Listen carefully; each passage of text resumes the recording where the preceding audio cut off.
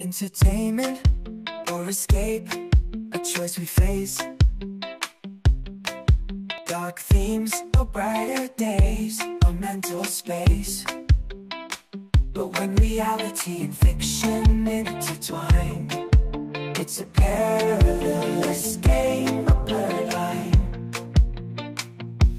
Hate and violence, always entertainment, leading us down paths of moral containment.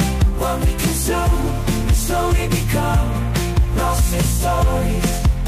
Where do we succumb? Yet entertainment can also inspire, igniting flames, lifting us higher. Stories of truth and beauty untold, guiding us through struggles, making us bold. So let's be mindful of what we imbibe. The impact it has on our souls, our vibe, it's up to us to choose our view. Embracing light or letting darkness ensue. Elevate our minds, elevate our hearts.